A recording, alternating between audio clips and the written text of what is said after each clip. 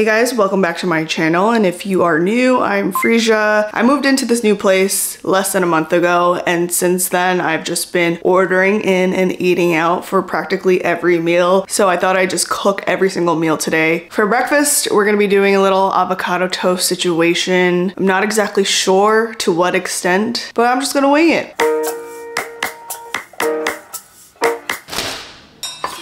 Cutting open a perfectly ripe avocado never gets old.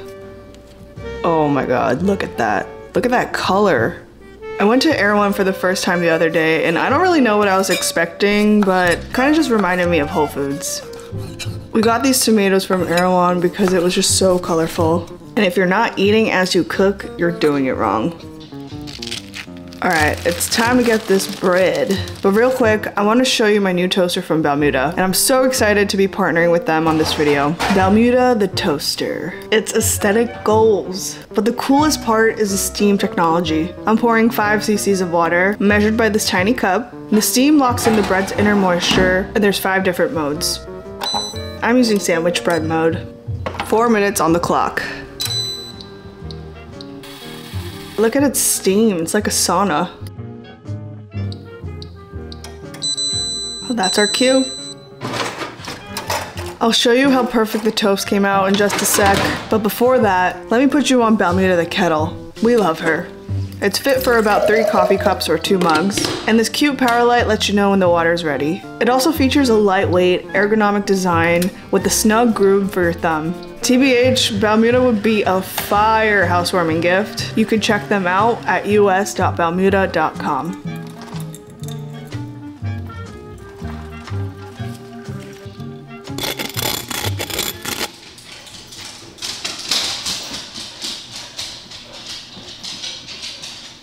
Fat ass. Oh yeah. This little egg pan is a key to all of my perfect sunny side up eggs. Instead of mashing my avocados, I decided to slice them. It looks better and it's also less work. Now I'm topping it off with some bougie Erewhon heirloom tomatoes, and voila! This everything but the bagel seasoning from Trader Joe's works on every type of breakfast. I'm also sprinkling on some crushed red pepper flakes. Dang! Look at the vibes. This one's for Jean. My mouth is watering just thinking about that coffee. Yeah. And a second plate for me. I got these plates from Yes Style, by the way, because I know someone's gonna ask. Cheers first. Oh yeah.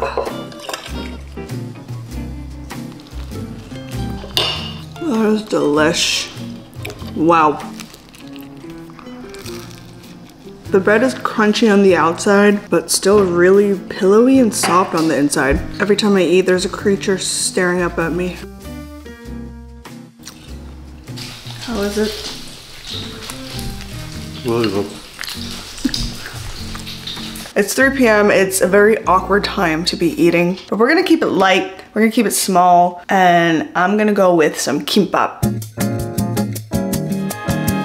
If you're not familiar with what kimbap is, it's basically a Korean seaweed rice roll. I never know how to translate Korean dishes in English. It always sounds a lot more awkward in English. You add a layer of steamed rice, put some veggies in there, any sort of protein, whether that's fish, beef. Today I'm using Spam, but if you are vegan or vegetarian, kimbap is so customizable. You can honestly make it however you want. This rice cooker has been with me since I first lived alone in 2017. I've made countless meals with this thing. Season your rice with a drizzle of sesame oil and a pinch of salt. Combine it all together and set aside to cool.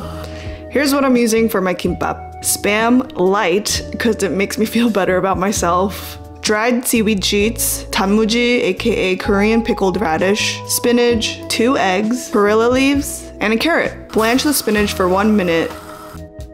Then we're gonna drain and rinse with cold water so it won't burn our hands when we squeeze out all the excess water. You wanna make sure you get as much liquid out as possible. Season and toss with salt, sesame oil, and sesame seeds, a combo that epitomizes most Korean dishes. Whisk the eggs, cut the carrot into matchsticks, which we'll be brining in equal parts salt, sugar, vinegar, and water. I should have done this ahead of time, but oh well. You want to let it brine for 1 to 2 hours. Spam time. You want each ingredient for your kimbap to be thin and as long as the width of your seaweed sheet. So I'm cutting my spam into strips. Now I'm pouring my eggs into an evenly buttered pan. Emphasis on butter. It makes the egg much easier to flip into an omelet.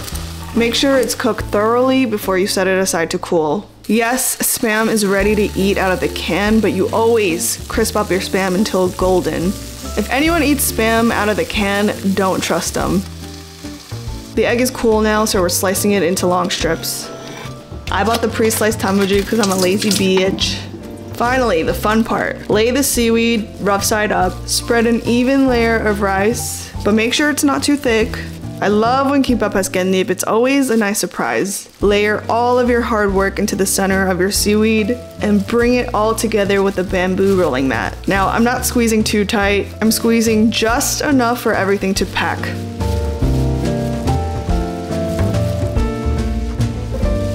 I'm brushing on sesame oil to give the rolls a nice shine. Pro tip, coating your knife with oil makes cutting through seaweed much easier. Kimbap is a perfect food to bring to a picnic or lunch on the go. It's reminiscent of my childhood too. A lot of Korean kids grow up eating this. Last but not least, garnish with toasted sesame seeds, and there you have it.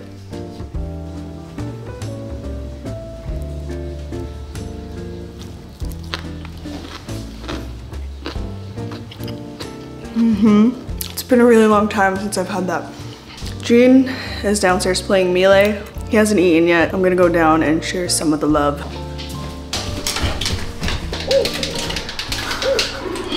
Hello. Hi. I have a delivery. Deliver it from my mom.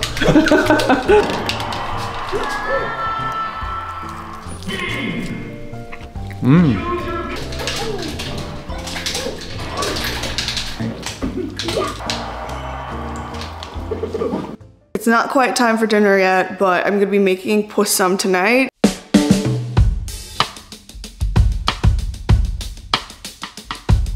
And bossam is basically pork belly wraps. That sounds oversimplified. It's so much more than just that. The pork belly is marinating in this broth for about 30 to 40 minutes, and the broth is made in many different ways. Everybody has their own recipe, but some of the staple and interesting ingredients in there are coffee, apples, cinnamon. And then there are normal ingredients like garlic, ginger, onion. You always gotta add some doenjang, which is a fermented soybean paste. And instead of coffee, some people like to put beer or soju. So it's really up to whoever is making it. I don't have a go-to recipe. I tend to just look at a bunch of different recipes online and pull whatever I want from each one and try to make it work and hope for the best. The first thing to do ahead of time though is to brine your cabbage leaves. You gotta use napa cabbage for the wraps, and they take about 1 to 2 hours to prep. So I'm gonna go ahead and do that right now.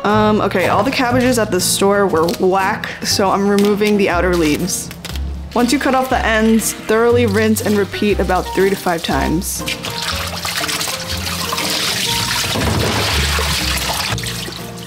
We're actually mimicking the first step to making kimchi by brining the cabbage leaves. I'm evenly coating all the leaves with chunky sea salt and adding water to let it soak for the next hour. An hour passed, but I'm not gonna do anything with the cabbage just yet. I'm gonna let it sit for another hour as I'm working on the pork belly. For the pork, you'll need green onions. I'm using daepa, which are extremely large green onions, 1 apple, 1 medium onion, peeled ginger, 10 garlic cloves, a 1/4 cup of coffee, 1 cinnamon stick, black peppercorns, a small bay leaf, and 3 tablespoons of doenjang. To prep, I'm quartering my apple, removing the seeds, slicing the peeled ginger, cutting my green onion into thirds, and now we marry it all into a big pot. I'm using 1 slab of pork belly for 3 servings. Add just enough water to cover and submerge all the ingredients. Set to high heat and let it boil for 15 minutes. Meanwhile, I'm making my seojeot sauce by mincing 3 cloves of garlic, half of a Korean chili pepper. By the way, make sure you save some chili pepper and garlic slices to serve on the side. Finely chop some green onion, then add a pinch or 2 of Korean red pepper flakes, toasted sesame seeds, seojeot, aka salted shrimp, green onion, and mix. You might want to add a tiny bit of water because this can get real salty. Okay, now that we're 15 minutes in, I'm lowering to medium-high for the next 30 minutes. Then for sides, I bought pre-made seasoned dried radish strips. Say that 5 times fast. This one's a must with bossam. I also got frozen oysters, which have been thawed. This is totally optional, but highly recommended if you like oysters. Almost 2 hours later, my cabbage is just how I want it. 30-minute timer just went off, so here's the big reveal. Oh, I'm gonna set the pork aside and let it cool.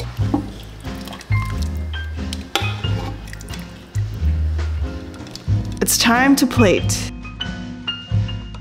Not me getting romantic with my food right now.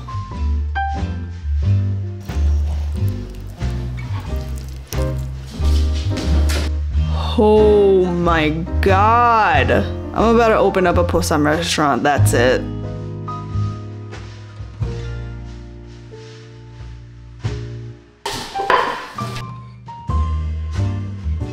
So this is how you make a wrap. Get the cabbage, get a piece of pork belly, radish, cream pepper, garlic, and this is the seojeot. And you can add an oyster. This is gonna be the craziest bite.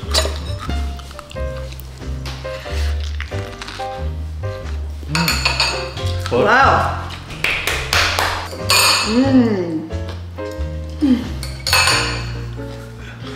Oh, I'm so ready. So good. All right, well that was breakfast, lunch, and dinner. I had a lot of fun cooking and eating all this food. If you guys have any recipe suggestions or want me to try anything, I'm all ears. Just let me know down below. And that's pretty much it. Thank you guys so much for watching, as always, and I'll see you in the next one.